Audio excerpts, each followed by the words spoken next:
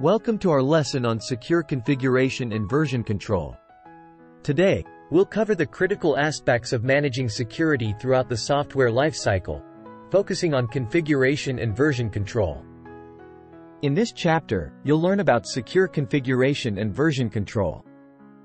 We'll define strategy and create a roadmap, manage security within software development methodologies, identify security standards and frameworks, define and develop security documentation, develop security metrics, learn about decommissioning software, and report security status.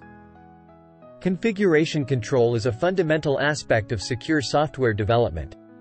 Configuration refers to the specific elements that control how software operates, such as configuration files.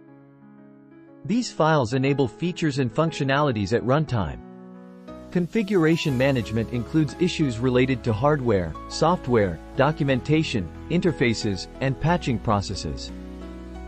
Developing computer code is not a simple task. Modern applications take significant time to build and assemble. Each part goes through various builds or versions. Managing the versions and changes of all these individual pieces is referred to as version control. This involves uniquely marking and managing each different release, typically with numbers or combinations of numbers and letters.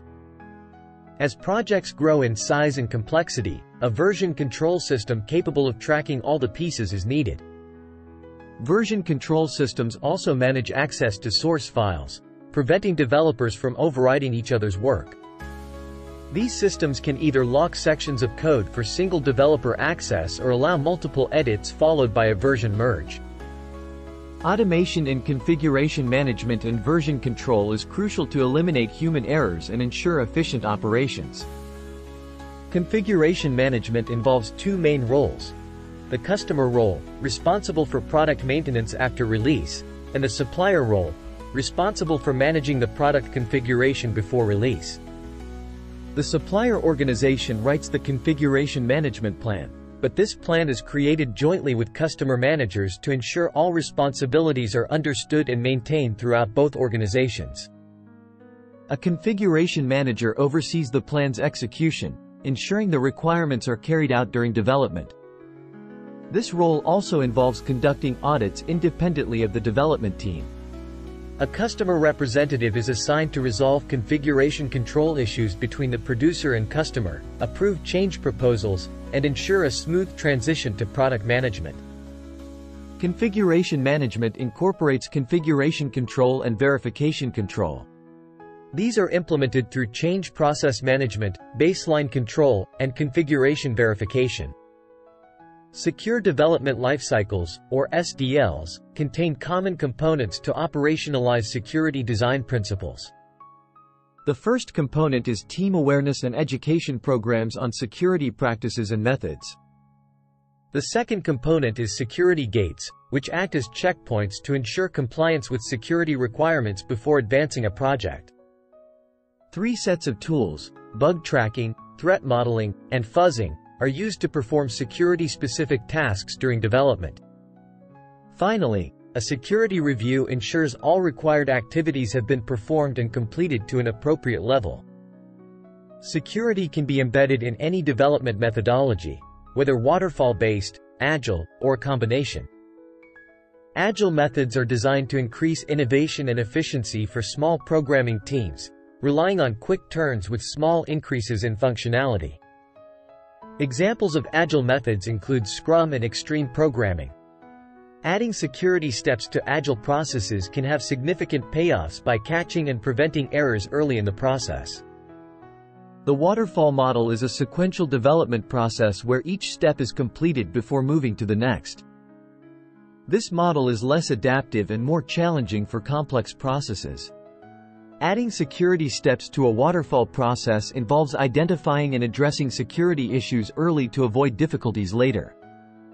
Numerous security standards and frameworks guide the design of secure development processes. Examples include BSA, the Software Alliance, OWASP, and SAFE code. These standards aim to reduce vulnerabilities and manage defect correction in a timely and safe manner. Having solid process documents is essential for producing secure software.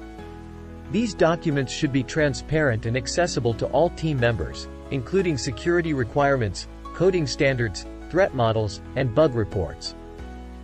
Open sharing of security information is crucial for effective communication and collaboration across teams. Metrics are essential for measuring security objectives and process performance. Important metrics include the number of repeated errors, common errors, criticality levels, and remediation times. These metrics provide insights into error patterns and help improve the development process over time. The software disposal process safely terminates a system or software entity, ensuring all retained information is secured. Disposal involves deactivation, disassembly, and removal of product elements, maintaining records for audit purposes. A formal disposal plan outlines the steps for transitioning to new systems and archiving old system data. Management relies on key metrics to assess security status. Performance reports and dashboards help track metrics over time, ensuring informed decision-making and targeted feedback. Quick tips. Configuration management and version control operations require detailed record-keeping. Use automated systems for efficient management. Incorporate security steps in any development process. Use standards and frameworks to reduce vulnerabilities. Ensure transparent security documentation. Develop and use security metrics for process improvement. Properly decommission software and manage data disposition. Thank you for joining this lesson on secure configuration and version control. Implement these practices to ensure secure software development and effective lifecycle management.